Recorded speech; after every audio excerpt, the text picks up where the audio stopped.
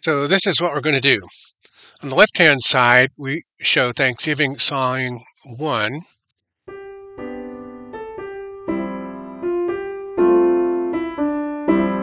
And on the right-hand side, we have Japanese Movie Theme 1.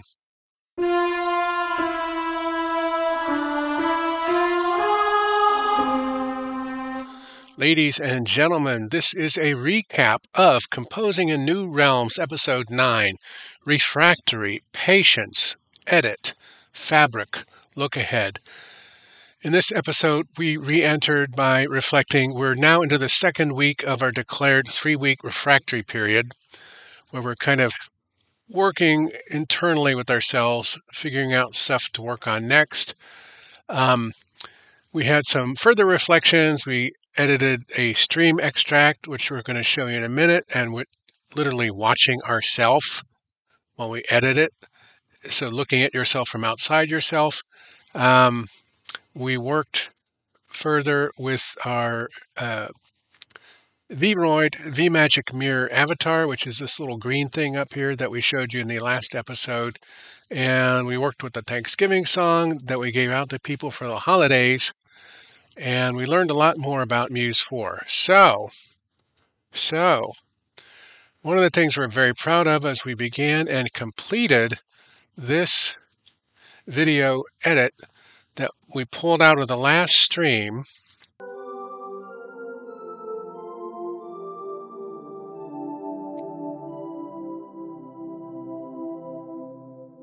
So we're fascinated by this avatar here, right here. Cat ears and red eyes, and this video logger is being driven by their webcam. So we like that. We think that's a cool thing to do. And so we asked them, how did you do that? And they said that they use something called Vroid and Magic Mirror.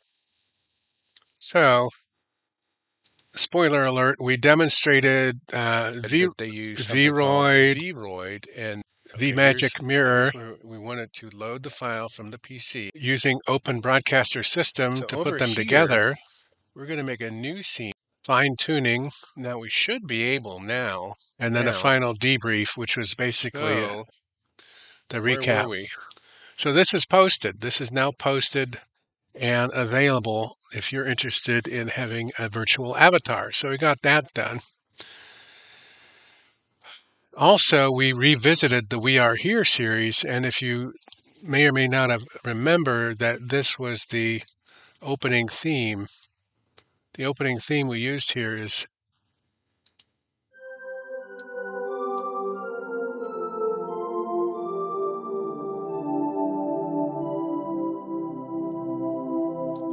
and then, of course, we used that for the closing theme.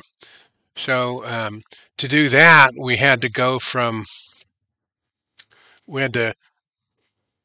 make a new edited version of We Are Here, just specifically for the video.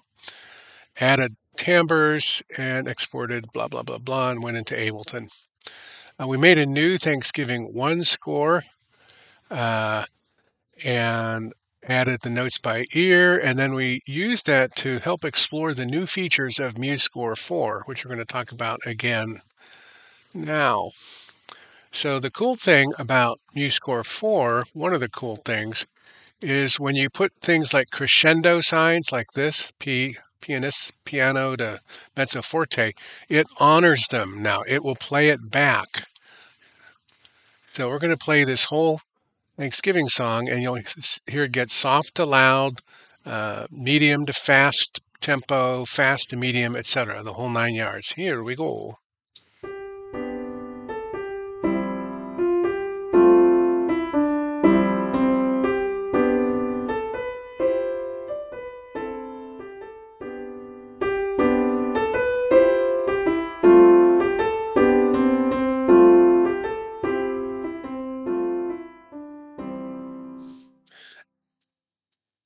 So that's the Thanksgiving song, and we made MP3s and we shared it with people for the holidays.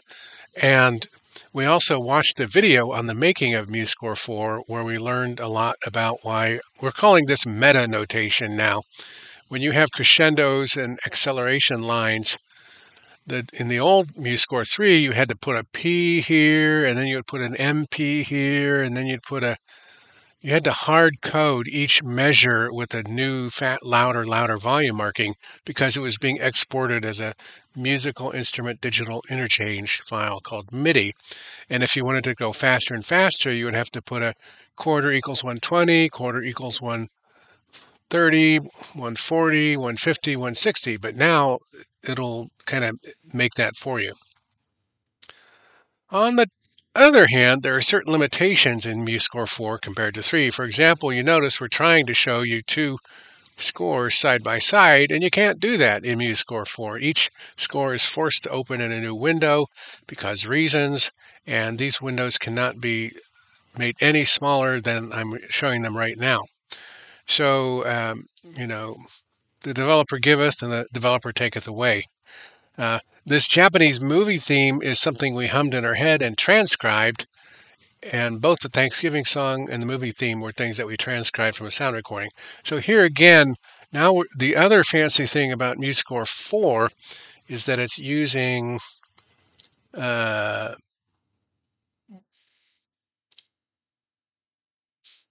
is it using? It's using funky what do you call that? Instruments. Thank you. Here. Muse sounds is a new thing, the Muse brass and the trumpet. So if you use musescore basic, which we've been doing all along, you get a decent sounding trumpet, but now they have a lot of nuances, so the trumpet and the vocals. So we're just going to play this little snippet for you. Here we go.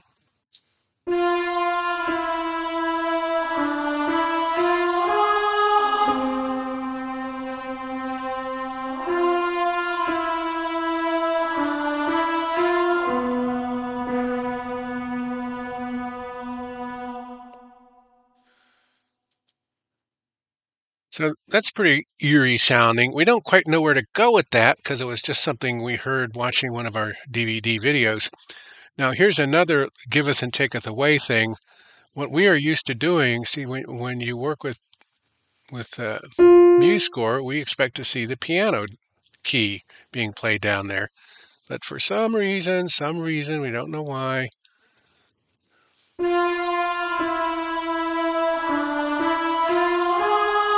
it will not, the piano keyboard does not animate during score playback.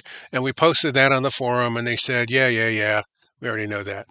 So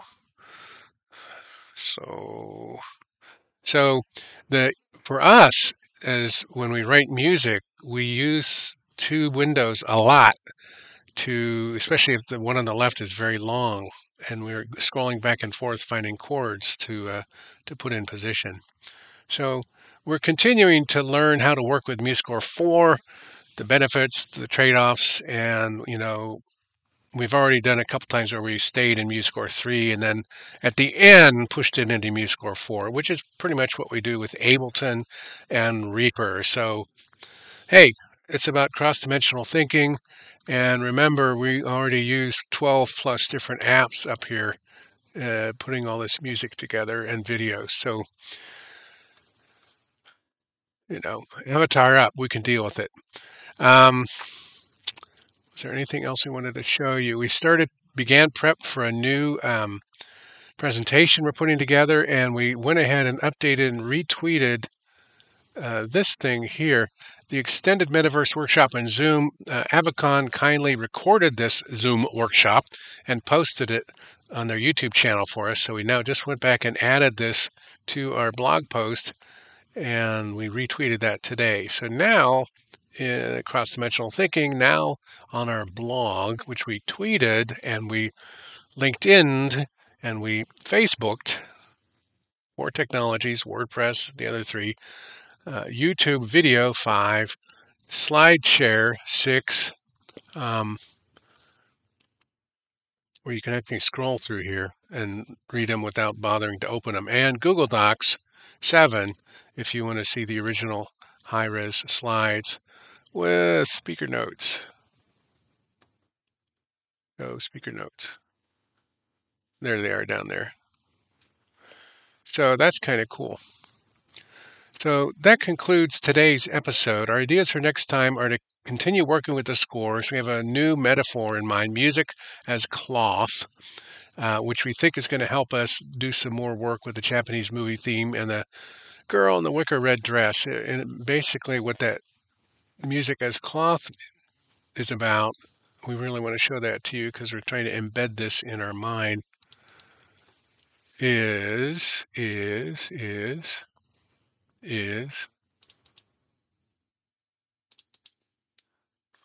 we think of the line of chords, which we call the cadence, as this fabric line, one of the ways that we have worked out to compose long, like 60-second and longer, for us 60 seconds is plenty of work, and the most we've ever gotten to is like 5 or 6 minutes.